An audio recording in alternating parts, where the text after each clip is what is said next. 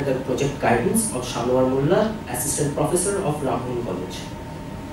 So whenever any one of us goes to buy a new mobile phone or a new laptop or computer, we generally tend to see a few categories before buying, such as camera, or the battery backup, or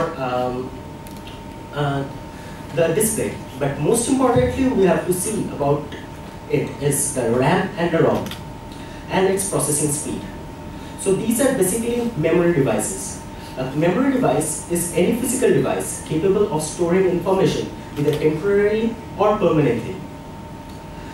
So there are two types of storage. Magnetic storage stores data in a magnetic form, and optical storage that stores data in optical form. Magnetic storage has very high storage capacity, but optical storage has faster data accessing capacity. Although optical storage is now quite becoming obsolete due to more strides in the magnetic storage field. In 1990, IBM researcher Stuart Perkins discovered that when he passed current through is there a laser?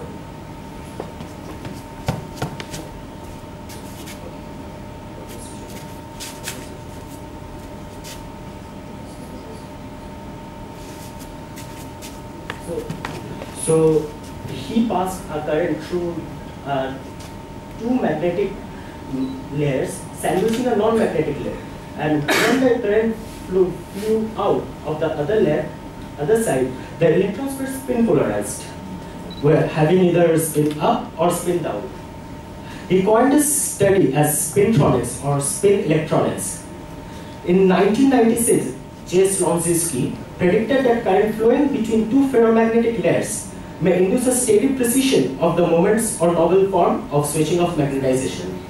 The latter effect is applied to make HTT-MRAM, while the former effect is still under investigation. Now, what are the applications of spintronics? Earlier, before this spintronics came into field, the main amount of data in that time were in megabytes. But after the spintronics, IBM released Dexter 16GB Titan, which had 16.8 GB of storage capacity, which was a huge leap at that time. Subsequently, with the progress of time, better data centers as storage clouds like Google Cloud and iCloud came into being. At that time, interesting fact is in 2005 alone, all the spintronic devices accumulated throughout the world had a total storage capacity of 100 exabytes, that is approximately 10 to the power 9 gigabytes. But as time progresses, we will have new informations and we will have to create better storage devices to store all those informations and to access them better. In 2007, the basic spin valve, see this one, it acts as a valve. This acts as a valve, changing the spin polarity of the electrons. Now, we can call it as a spin valve. So, in 2007, the basic spin valve evolved into a related thin-layered structure, magnetic tunnel junction, or that displays giant tunneling magnetoresistance, TMR. The incident current here, tunnels through a thin insulating layer, and the output current or the electrons were spin polarized, had either spin up or spin down depending on the orientation of these magnetic layers. This total substance is called TMR element. The TMR signal is 100 times larger than the GMR signal, or the giant magnetoresistance signal. So magnetoresistive random access memory, what is it? Magnetoresistive random access, like earlier, in the spin valve we use the polarity of the electrons. But here in the magnetoresistive random access memory, we use the domains of the materials. Magnetic domains of the materials. Magnetic domains are oriented in two possible ways. We can say this as bit 0 and this as bit 1. And to use magnetoresistive effect in the readout, one needs to add more additional magnetic layers. But what if we we can add more types of orientation to it? This has only two orientation. Chiral magnets has a property of being twisted. Its magnetic domain is being twisted. So it can have more types of states or more domains to actually store data.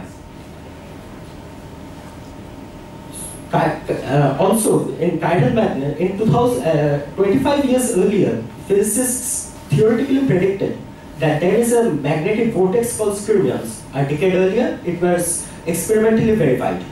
Skyrmion is a magnetic vortex. It is local, stable, soliton-like solution of a nonlinear field theory. It is often interpreted as a particle-like object. I have prepared a slide with a video to help you understand how a skyrmion works.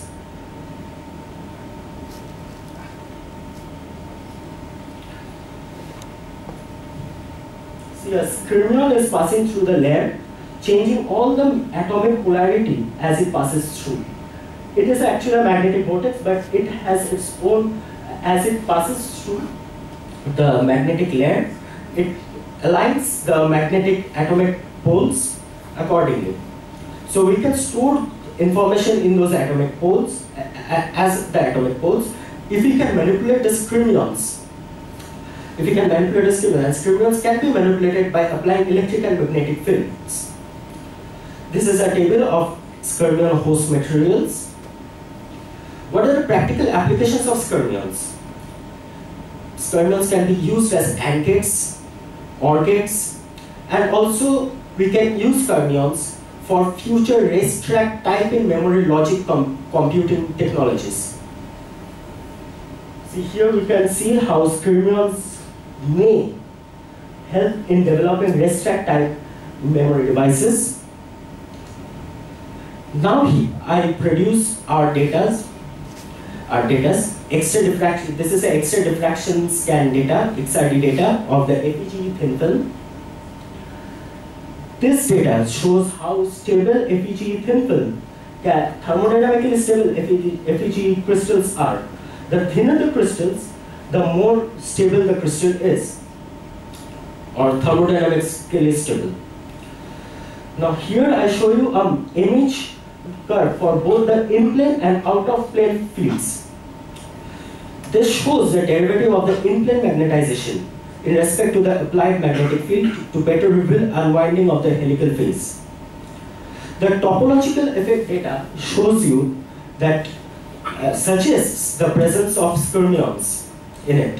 And finally, the LTEM images of a 55 nanometer thick cross-section of an epitaxial FeGe film definitely proves the presence of skyrmions in it. At 0.6 kilo Western, you can see the skyrmion magnetic vortex present here in the crystal.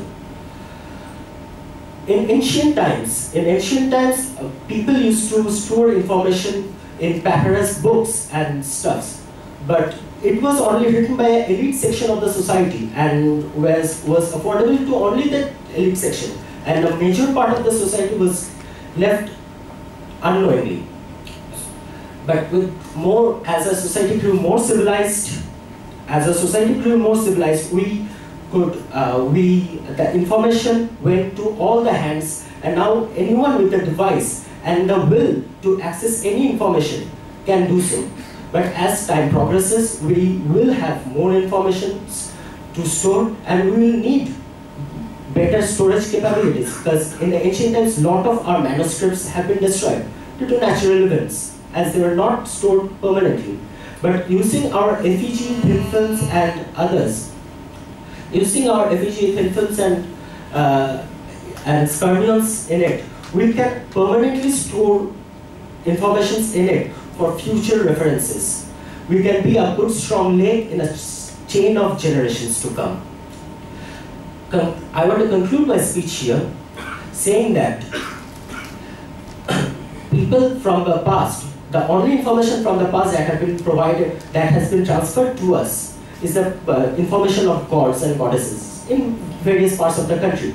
If we can transfer better information, we can use better means to transfer information to our future generations, we can be something like godlike to them.